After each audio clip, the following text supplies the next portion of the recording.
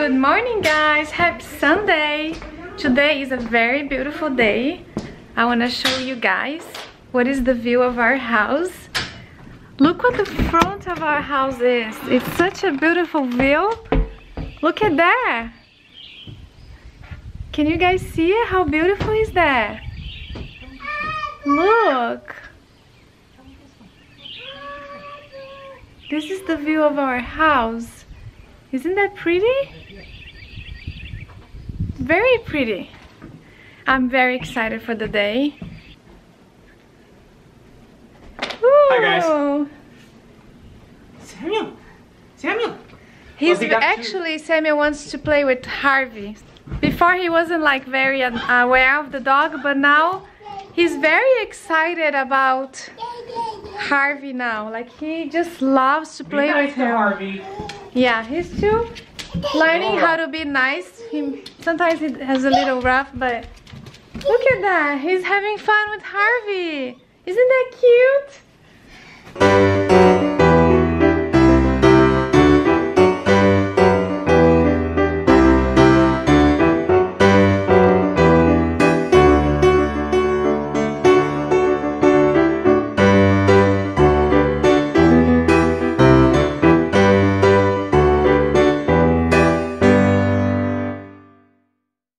Last night was kind of an unusual night for Samuel, because usually Samuel, as you know, he sleeps through the night.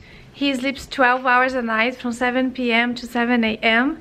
And last night we put him down, and an hour later, maybe 8 o'clock p.m., he started crying, and it was a different cry. I could see that it was a different cry, so I went in the room to see what was wrong, and I thought maybe he was in pain because he's teething. He has 5 teeth at the same time, 4 molars and 1 up front, and they're still not completely grown. So I gave him some teething medicine, but he's still crying a lot, and so I started breastfeeding him, and he breastfed a lot. Like he was really hungry, and after this he just went back to bed and he wasn't crying anymore. So I came to the conclusion that he was just hungry. This morning he ate a lot for breakfast, so right now he looks like he's in a very good mood. He's very playful, he's happy, content. So I'm not sure what really happened last night. Maybe it was just a growth spurt, or maybe he was just hungry, and oh well.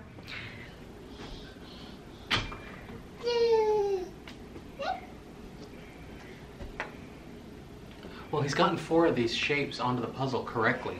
Yeah? Yeah, I put this one on. No, actually 5 shapes. He's gotten 5 shapes. I put this one on. But the rest of these he put on there in their correct spot. See if he'll do it again right now. See if you can get. Show Daddy. Show Daddy where that one goes. Right here. Show him. Oh my! That's the right one. We just gotta orient it. Yeah, we just gotta orient it correctly. Wow. Muito bem. How about this one? Where does this one go? Wow. Oh, what a smart little cookie. Muito inteligente. Very smart monkey bear. And this one, where does it go? Where does that one go? Show everybody. Show them. Oh. Where does that one go? Show me. Look at it. You have to look at it. Well, we're working on it. Yeah. Well, for you guys that don't know yet, we have several nicknames for Samuel, but one of them that even think when he was a newborn baby, when he was very, very little, we started, like Danny started calling him Monkey and Monkey Bear, and the nickname stick, and like we keep calling him Monkey Bear, and this is how Daniel calls Samuel, Monkey Bear. It's because he is a little monkey bear. Yes, they're very, very, very rare creatures. They get into a lot of trouble. They specialize in making messes. But they're so sweet.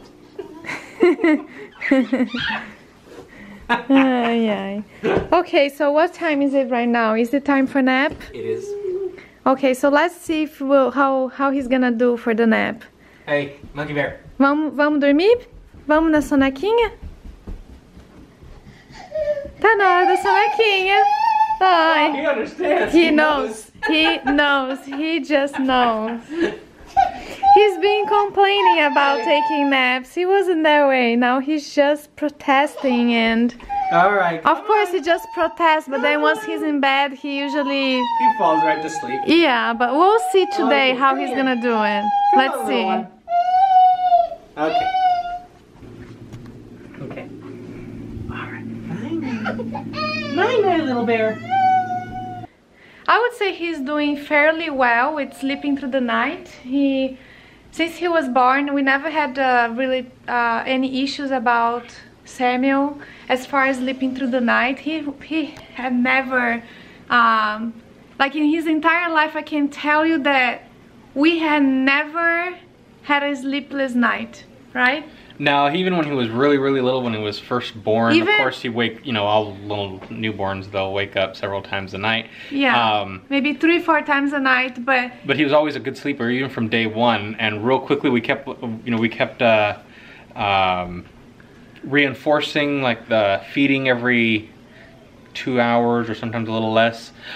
So, like, I do believe that as the baby grows, you stretch the intervals, is how you say it? Yeah, that's what I meant. We kept stretching the intervals. You stretch as the baby grows, but you really need to observe your own baby, because you can't, like, based on our experience with Samuel, he's one baby, he has his own needs and his own cycles, but you need to observe your own baby, see and get to know how your baby cycle is, because some babies will sleep 12 hours like Samuel, but some other babies will require less hours. Some babies will sleep less, and some babies will sleep more.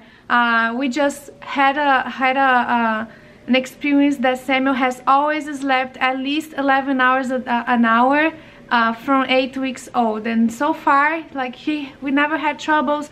Of course, the only time we have trouble is when there's some circumstances, like when he's teething. Right now he's teething, he has 5 teeth at the same time. It's hard on a baby. It's painful, and even if you give medicine and everything, they still feel pain sometimes, and there are some days they are good, some days they are bad, but it's a circumstance.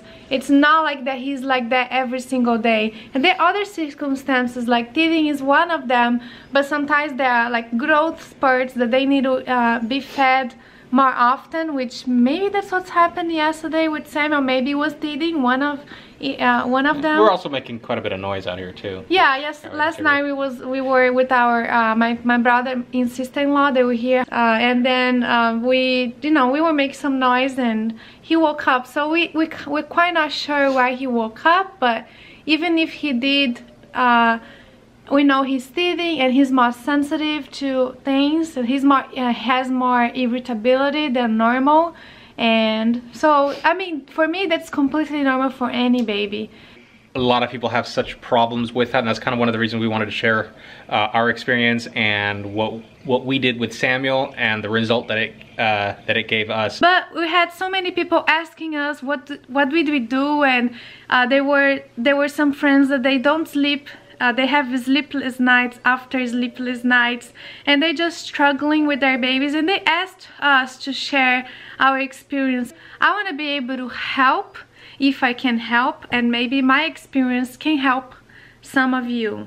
That's what worked for us, and there's several reasons we started doing this. One of them is that I do believe that we need to establish good habits with babies.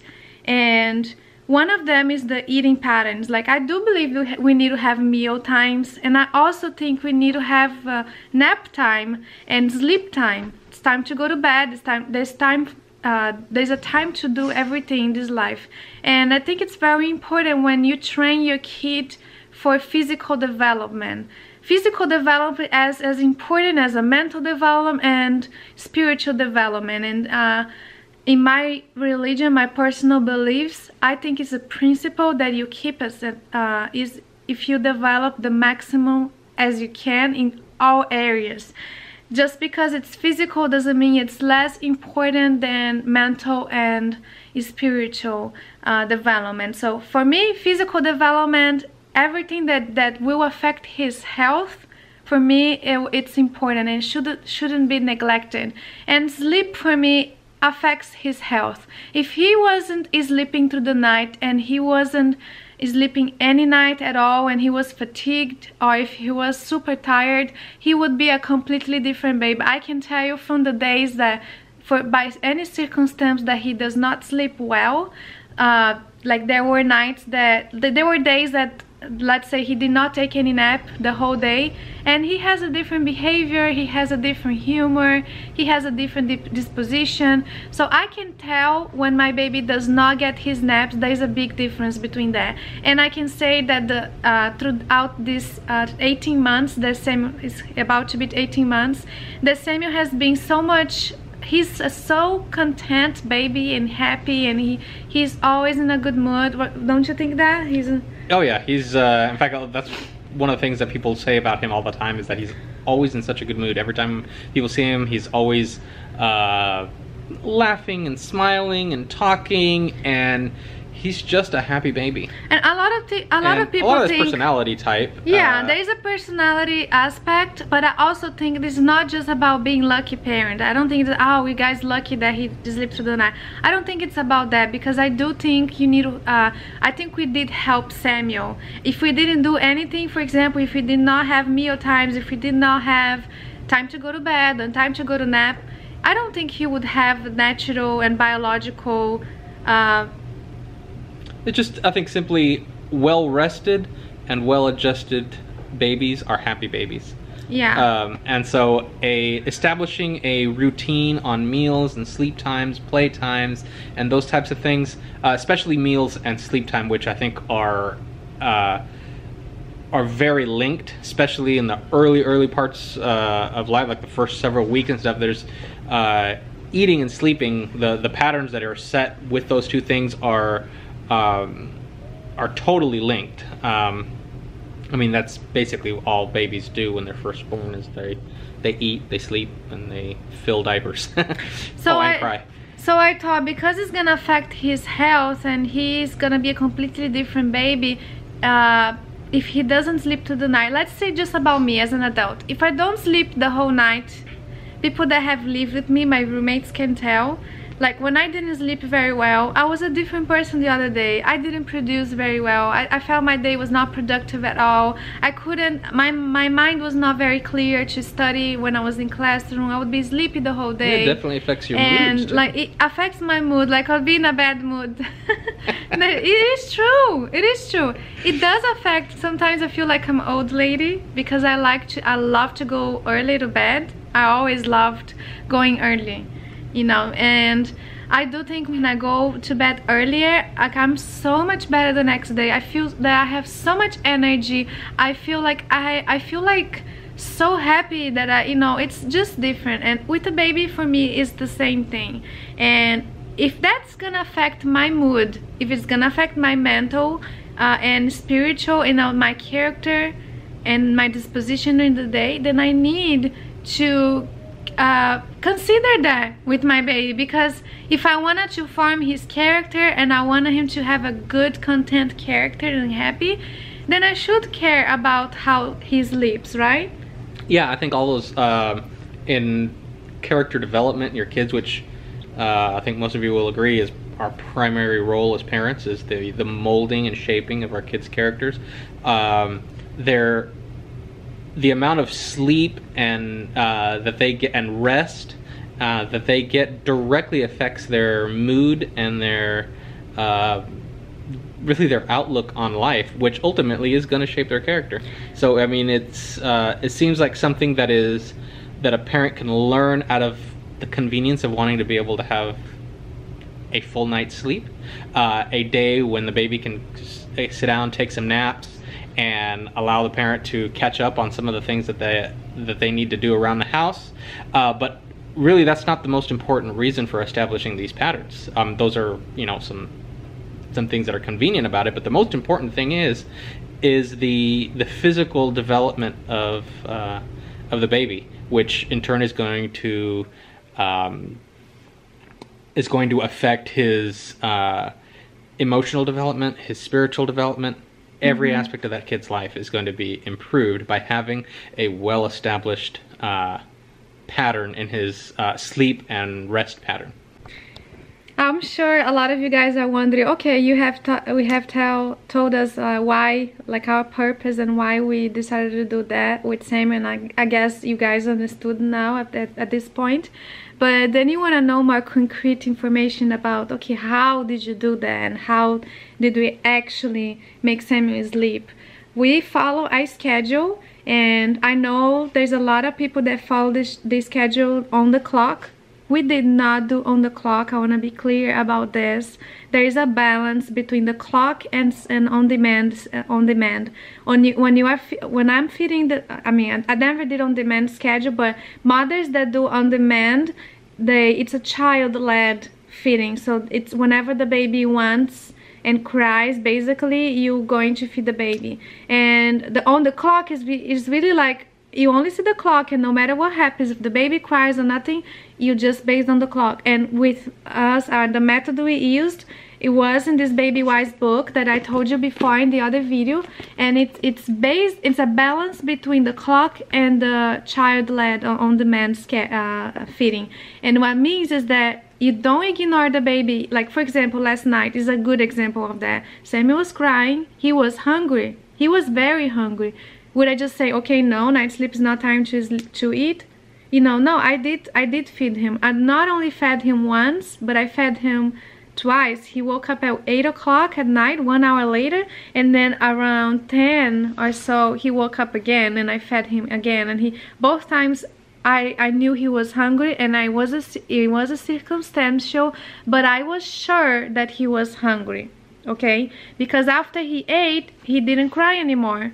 Okay, so there is a balance, because if you see your child and you're pretty sure your child is crying, you're not gonna say, no, it's in the clock, and no, I'm not gonna feed it, I need to wait 2-3 hours. No, you're gonna feed your baby. You're always gonna feed a hungry baby. Yeah, it's important not to be on one ditch or the other, not being in the ditch of being just on the clock and only feeding or only doing things based on what time it is. Yeah, don't be strict. And at the same time, you don't also want to be in the other ditch in which you every single are cry, led entirely by a baby's wants and wishes, and offer no structure or schedule for the baby to adjust to. I think the approach that the book here instructs, and that we chose to follow, is one of being in the middle of the road.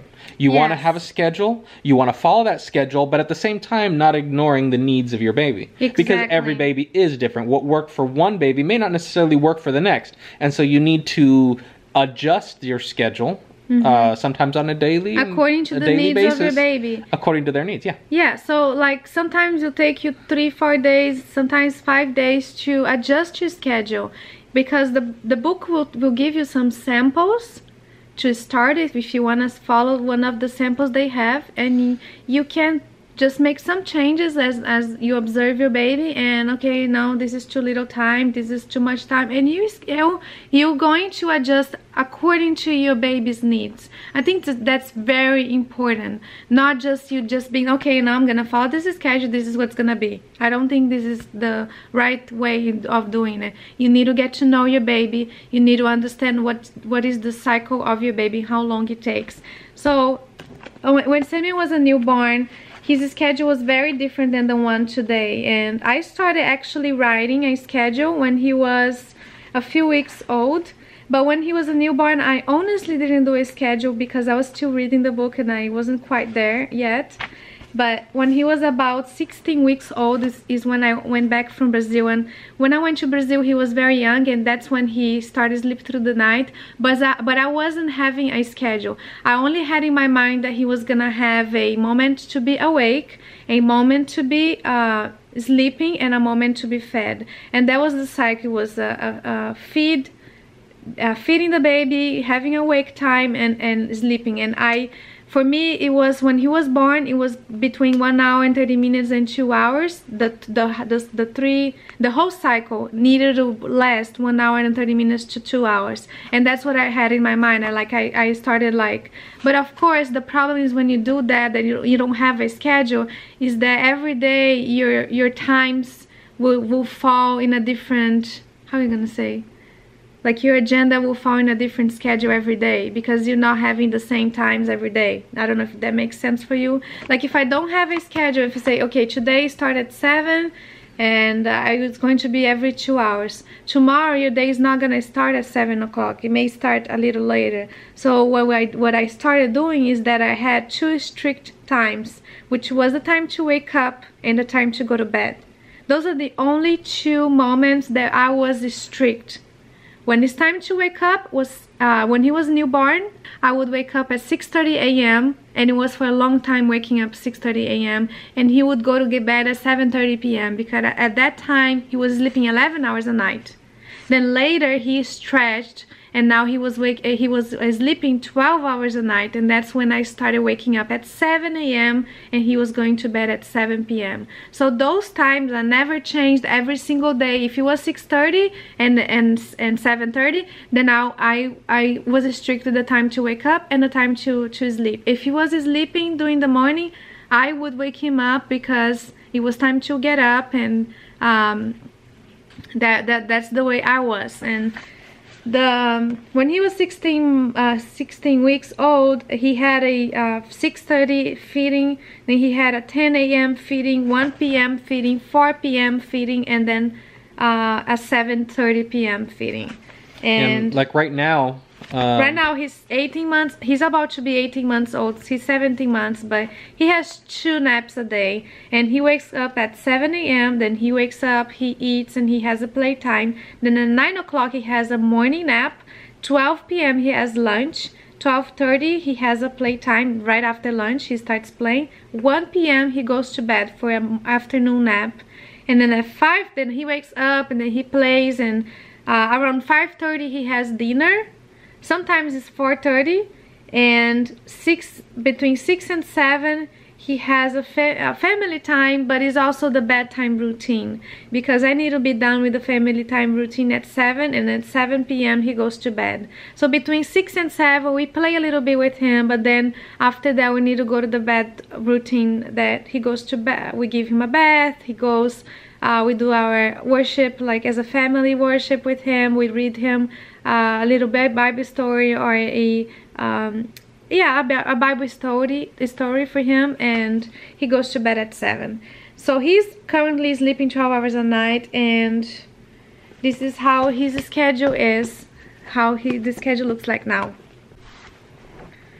Another thing that we also get some questions on is people will say like, well, it's good, you know, to have a schedule. It's good to have a routine, everything for your child. But why is it so important to start that right from the time they're born? Like we have some friends that they decided to wait until their baby was almost 2, I think, right? Mm-hmm. Before really establishing set patterns, and I think they're having some moderate success in establishing them now, but it's a lot harder. And not impossible, of course. Not it's never too late. But it's so much easier to learn a good habit right from the beginning and then just continue with it than it is to teach I guess you could say a bad habit or an alternate habit, and then later try to unlearn that and establish a new good habit. Mm-hmm. And that's it seems to us to be so much more work that way, and it's also a big change for the baby. They're already accustomed to a certain way of doing things, which is without a routine, without a pattern, and then now try to establish it later, and that's a big change for them.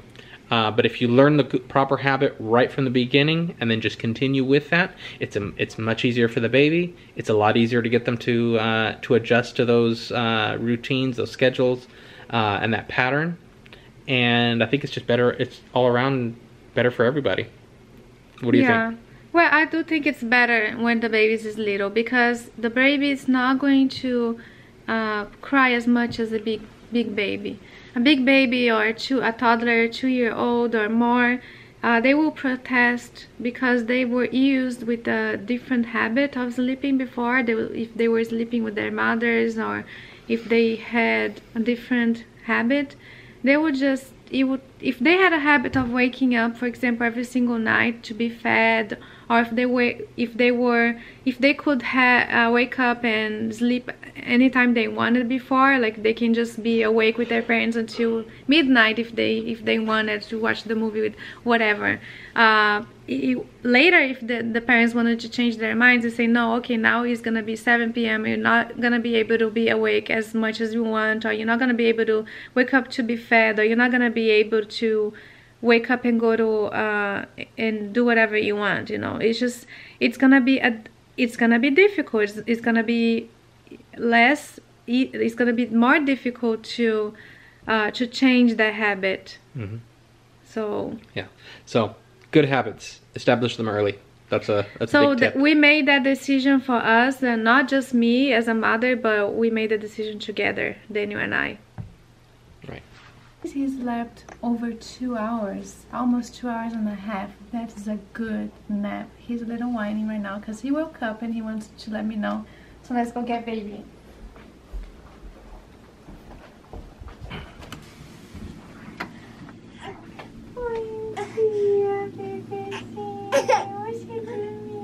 Vem cá, mamãezinha, vem.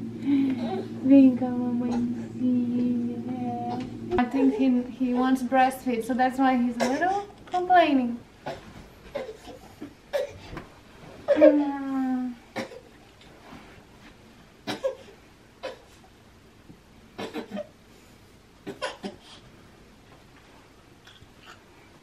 Let's see if after I feed him, if he's gonna be in a better mood. Hopefully.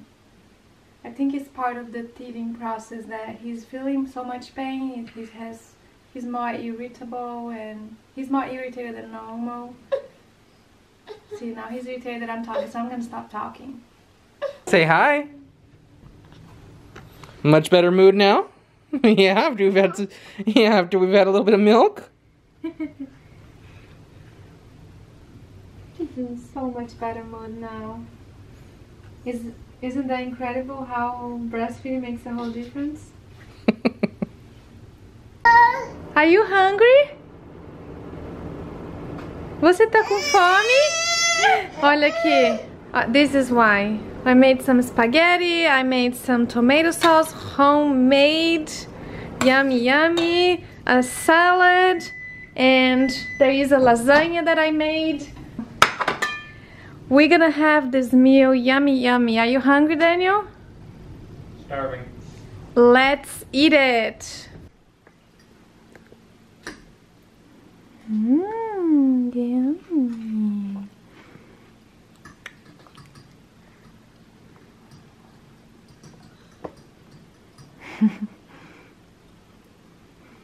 As you can see, pasta is one of his favorite foods.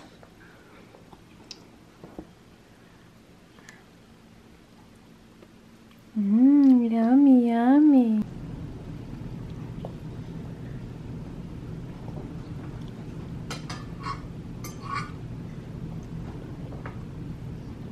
Muito bem.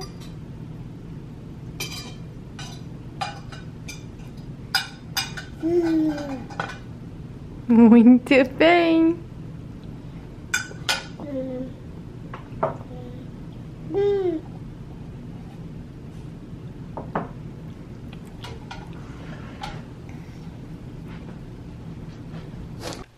Okay guys, I hope this was a very good talk, and I hope that helped you somehow, and we'll see you guys later. All right, bye guys. Bye.